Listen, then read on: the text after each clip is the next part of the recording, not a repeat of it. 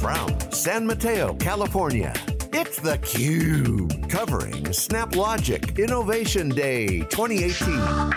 Brought to you by SnapLogic. Hey, welcome back everybody. Jeff Frick here with theCUBE. We're in San Mateo at, they call it the Crossroads. It's 92 and 101. If you're coming by, you're probably sitting in traffic. Look up, you'll see SnapLogic. It's their new offices. We're really excited to be here for Innovation Day, and we're excited to have the CTO, James Markarian.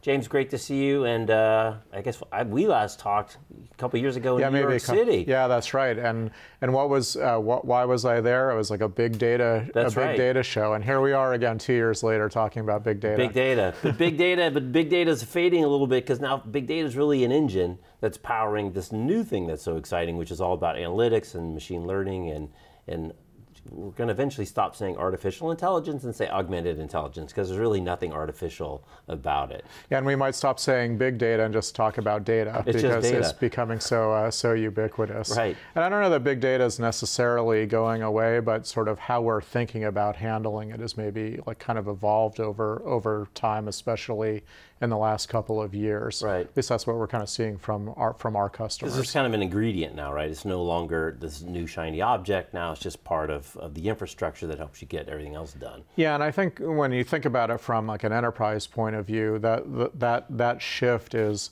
going from experimentation to operationalizing. And I think the things that you look for in experimentation, there's like one set of things that you're looking for, proving out the overall value, regardless maybe of cost and uptime and other things. And then as you operationalize, you start thinking about other considerations that obviously like enterprise IT has to think about. Right. So if you think back to like Hadoop Summit and Hadoop World when those are first cracking their teeth, like in 2010, around that time frame, one of the big discussions that always comes up, and that was before kind of the rise of public cloud, which has really taken off over the last several years, is this kind of ongoing debate between, do you move the data to the compute, or do you move the compute to the data? And there was always this like monster data gravity issue that was almost insurmountable, and many would say, oh, you're never going to get all your data into the cloud. It's just way too hard and way too expensive. But now Amazon has snowballs, and Snowball wasn't big enough. They actually had a diesel truck that'll come help you move your data. Amazon, they rolled that thing across the stage a couple years ago. The data gravity thing seems to be less, and if you think of a world with infinite compute, infinite store, infinite networking, asymptotically approaching zero, not necessarily good news for some vendors out there, but that's a world that we're eventually getting to that changes the way that you organize all this stuff. Yeah, I think so much has changed, and I was fortunate to be one of the early speakers in these Hadoop worlds and everything, and I was adamantly proclaiming the destiny of Hadoop is like bright and shiny, and there's like this question about what really happened, and I think that there's a few different variables that kind of shifted at the same time. One is, of course, this like glut of computing in the cloud happened, and there's like so many variables moving at once. It's like how much time do you have, Jeff? Let's see. So when I think about, get a couple more drinks for you. So you're seeing our lovely new headquarters here, and one of the things is there's no big data center. We have a little closet with some of the servers that we keep around, but mostly everything that we do is on Amazon. And you're even looking at things now like commercial real estate is changing because I don't need all the cooling and the power and the space for my data center that I once had. Right. And so I'm a lot more space efficient than I used to be. And so the cloud is really kind of changing everything. And on the data side, you mentioned this interesting philosophical shift. Going from I couldn't possibly do it in the cloud to why in the world would we not do things in the cloud? And with maybe the one stalwart in there being some fears about security. Obviously there's been a lot of breaches. I think that there's still a lot of introspection everyone needs to do about, is my on-premise, are my on-premise systems actually more secure than some of these cloud providers? And it's really not clear that we know the answer to that. In fact, we suspect that some of the cloud providers are actually more secure because they're kind of professionals about it and they have best practice. And a whole lot of money. And the other thing that happened that you didn't mention, that's approaching infinity, we're not quite there yet, is interconnect speed. So it used to be the case, I have a bunch of mainframes and I have a Teradata system and I have a high-speed interconnect that puts the two together. And now with fiber networks and just in general, you can run like super high speed, like kind of WAN, WAN, especially if you don't care quite as much about latency. So if if like 500 millisecond latency is still like okay with you, right, you can do a heck of a lot and move a lot to the cloud. In fact, it's like so good that we went from worrying, could I do this in the cloud at all, to, well, why wouldn't I do some things in Amazon and some things in Microsoft and some things in Google, even if it meant replicating my data across all of these environments. And the backdrop for some of that is we had a lot of customers, and like I was, thinking that people would approach it this way. They would install on-premise Hadoop, whether it's like Apache or Cloudera or the other vendors, and I would like hire a bunch of folks that are like the administrators, and I'm gonna like retire Teradata, and I'm gonna put all my ETL, jobs on there, et cetera. And it turned out to be like a great theory, and the practice, was real for some folks, but it turned out to be, moving a lot of things to kind of shifting sands, because Hadoop was evolving at the time that a lot of customers were putting a lot of pressure on it, operational pressure, again, moving from experimentation phase over to like operational phase. Right. And like when you don't have the uptime guarantee, and when I can't just hire somebody off the street to administer this, it has to be a very sharp, knowledgeable person, like that's very expensive. People started saying, well, what am I really getting from this? And can't I just dump it all in S3 and apply like a bunch of technology there and let Amazon, worry about keeping this thing up and running? And people started saying, I used to reject that idea. Now it's sounding like a very smart idea. It's so funny. We talk about people, process, and tech all the time, right? But they call them tech shows. They don't call them people and process shows. Right. At least not the ones we go to. But time and time again, and I remember talking to some people about the Hadoop situation. It's like there's just no Hadoop people. Mm-hmm. You can talk about the technology all day long. There just aren't enough people with the skills to actually implement it. It's probably changed now, but I remember that was such a big problem. And it's funny, you talk about the security and cloud security. At AWS, I think on Tuesday night of reInvent, they have a special kind of a technical keynote. It used to be James Hamilton would go. And the amount of resources, I just remember one talk he gave just on their cabling across the ocean. The amount of resources that he can bring to bear relative to any individual company is so different, much less a mid-tier company or a small company. You can bring so much more resources, expertise, knowledge. Yeah, the economies of scale are just there. They're just crazy. That's right, and that's why like you sort of assume that the cloud sort of eventually eats everything, right? Right. And so there's no reason to believe this won't be one of those cases. So you guys are getting extreme. So what is SnapLogic Extreme? Well, SnapLogic Extreme is kind of a response to this trend of data moving from on-premise to the cloud, and there are some like interesting dynamics of that movement. First of all, you need to get data into the cloud, first of all, and we've been doing that for years. Connect to everything, dump it in S3, ADLS, et cetera. No problem. The thing that we're seeing with cloud computing is like there's another interesting shift. Not only is it like kind of like mess for less, like let Amazon sort of like manage all this, and I probably refer to Amazon more than like other vendors would appreciate, but they're the leader, so call a spade a spade. Clearly, Google and Microsoft are out there as well, so those are the top three. We've acknowledged that. Yeah. So one of the interesting things about it is that you couldn't really adequately achieve on premise is this burstiness of your compute. So, I run at a steady state where I need, 10 servers, 100 servers, but every once in a while I need like 1,000 or like 10,000 servers to apply to something. So what's the on-premise model? Rack and stack, 10,000 machines, and it's like, waiting for the great pumpkin, like waiting for that workload to come that I've been waiting like months and months for, and maybe it never comes, but I'm paying for it. Right. I paid for a software license for the thing that I need to run there. I'm paying for like, the cabling and the racking and everything, and the person administering, make sure the disks are all operating in the case, where it gets used. Now, all of a sudden, like, we're taking Amazon and they're saying, hey, pay us for what you're using. You can use, reserved pricing and pay like a lower rate for the things that you might actually care about on a consistent basis.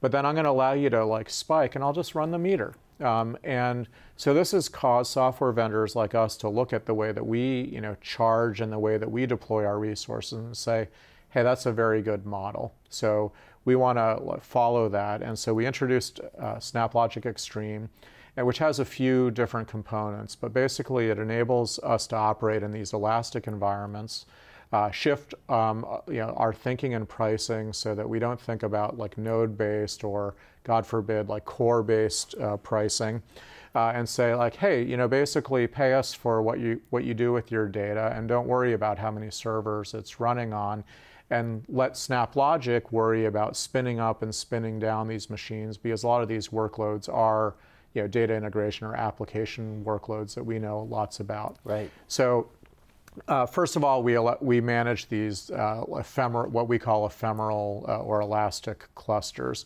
Second of all, the way that we distribute our workload is by generating Spark code currently. So we use the same graphic environment that you use for everything, but instead of running on our engines, we kind of spit out Spark code on the end that takes advantage of the massive scale-out potential for these ephemeral environments. Right. Then we've also kind of built this in such a way that it's Spark today. It could be like native, or it could be some other engine like Flink or other things that come up, and we really don't care like what that back-end engine actually is, as long as it can run certain types of data-oriented jobs. So it's like actually like lots of things in one. So we combine our kind of like data acquisition and distribution capability with this like massive elastic scale-out capability. Yeah, it's unbelievable how you can spin that up, and then of course most people forget you need to spin it down after the event. Yeah, that's right. We talked to a great vendor who talked about, my customer spends no money with me on the weekend. Zero. Right. And I'm thrilled because they're not using me. But when they do use me, then they're buying stuff. And I think what's really interesting is how that changes also your relationship with your customer. If you have a recurring revenue model, you have to continue to deliver value. You have to stay close to your customer. You have to stay engaged, because it's not a one-time pop and then you send them the 15% or 20% maintenance bill. It's really kind of this ongoing relationship, and they're actually getting value from your products each and every time they use it. Very different way. Yeah, that's right. I think it creates better relationships because you feel like what we do isn't proportionate to what they do, and vice versa. Right. So it has this kind of like fundamental fairness about it, if you will. Right. And it's a good relationship. But I want to go down another path. Yeah. Before you turn the cameras on, talk a little bit about kind of the race always between the need for compute and the compute. And it used to be personified best with Microsoft and Intel.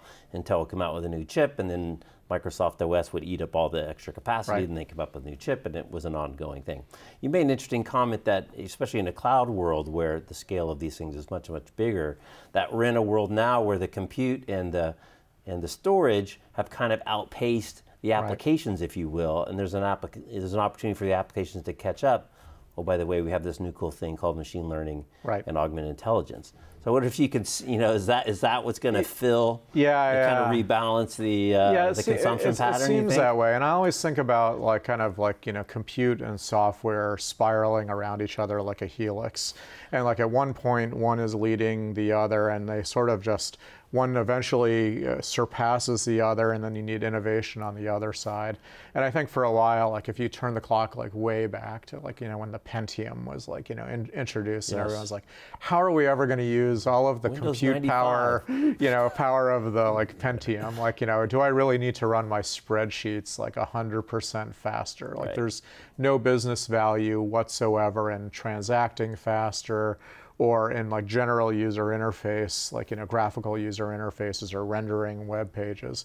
But then you start seeing this new glut, often led by researchers first, of software applications coming up that use all of this power, because in academia you can start saying, well, what if I did have infinite compute? What would I do differently? And so you see things like VR and advanced gaming come up on the consumer side. And then I think the real answer on the business side is AI and ML. And it sort of the general trend I start thinking of is something that I used to talk about back in the old days, which is this conversion of like having machines work for us instead of us working for machines. And like the only way that we're ever gonna like get there is by having higher and higher intelligence on the application side, so that it kind of intuits more based on what it's seen before, what it knows about you, et cetera, in terms of the task that needs to get done. And then there's like this whole new breed of person that you need in order to like, wield all of that power, because, like Hadoop, it's not just like natural. Like you don't just have people floating around like, hey, I'm going to be like an Uzi expert or a yarn expert. It's like, you don't run into people every day. It's like, oh yeah, I know, neural nets well. I'm a gradient descent expert, or whatever, your model is. So it's really going to drive like lots of changes, I think. Right.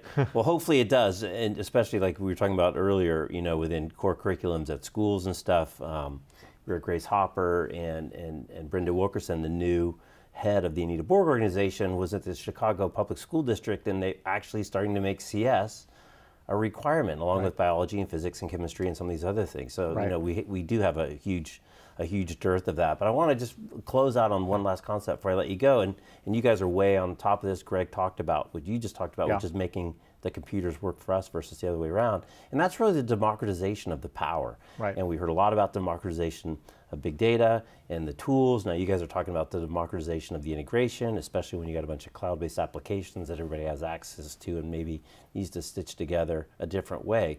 But when you look at just this whole concept of democratization of that power, how do you see that kind of playing out over the next several years? Yeah, that's a very big. I'm sorry I didn't bring a couple beers. It's a very big. No, I got you covered.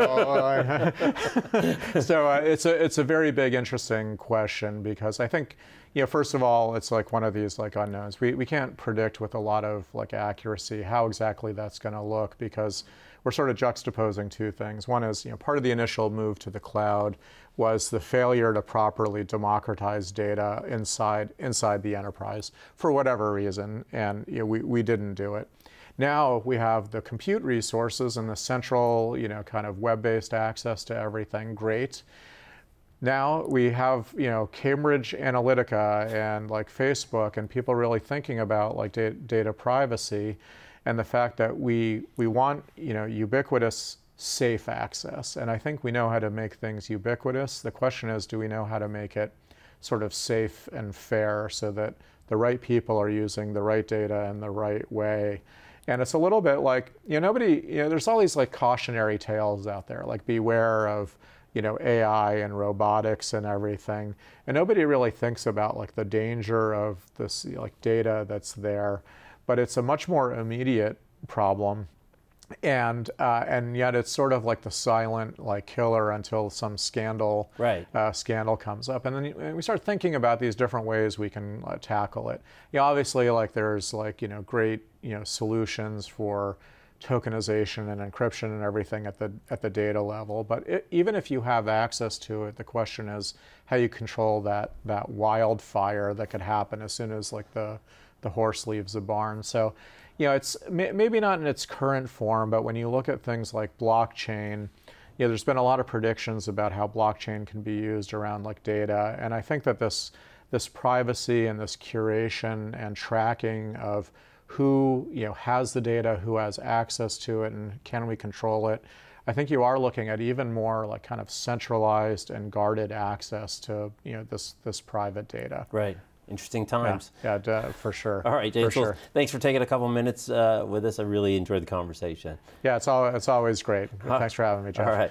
He's James. I'm Jeff. You're watching theCUBE. We're at the SnapLogic headquarters in San Mateo, California. Thanks for watching.